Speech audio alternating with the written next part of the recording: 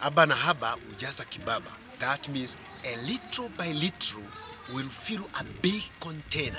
Meaning that people should come together, somebody give a little, somebody else give a little, and then we can accomplish a big thing.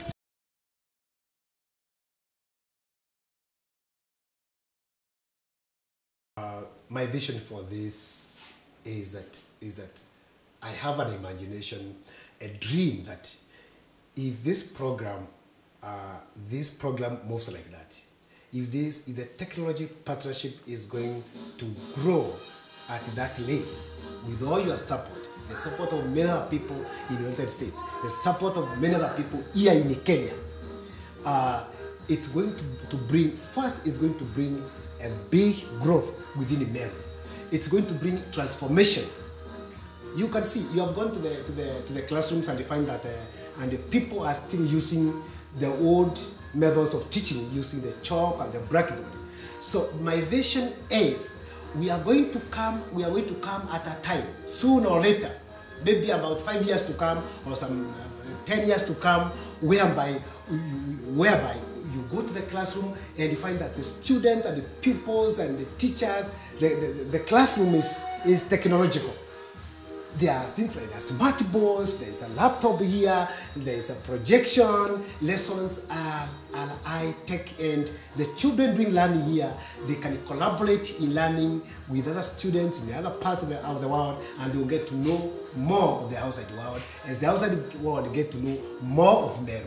So it will be bringing Meru to the world and taking Meru to the world.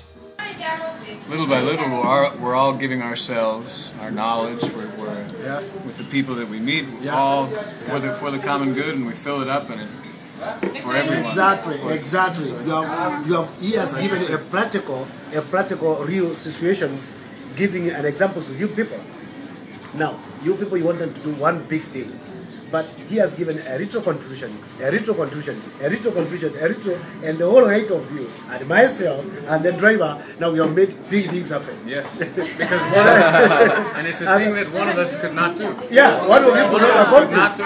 Yeah, and that's why everywhere we go, people say, please come again, I want a connection, come again, because, you know, they see the whole force of us, saying, all of us singing the same song, that we want to make things better. You can't resist that. It's great. Or when you go to a school like yesterday you were at Kara, you do your part. You are filming, you are recording, you are blogging, you are doing, somebody is teaching. Yeah, good example. Very nice.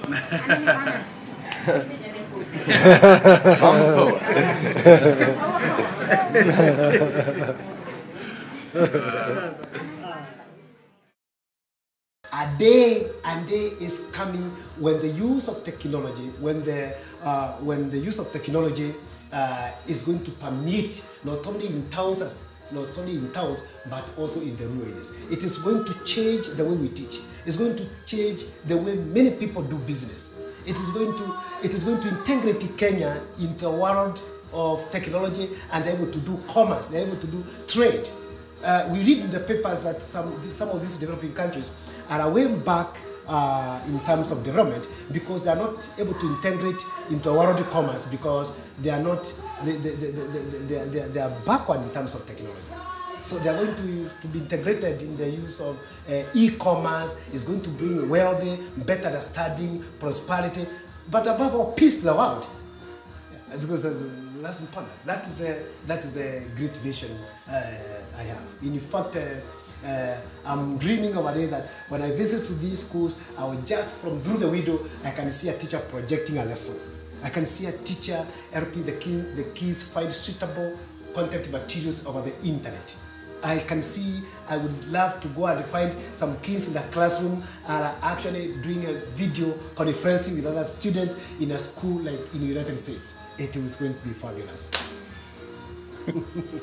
The first day that you introduced us to all the schools, yes. Can you talk about your recollection of that day and maybe what you were feeling? Because I know that it was a big day for all of us. Yeah, it was a big day for you, okay, and it was a big day for me.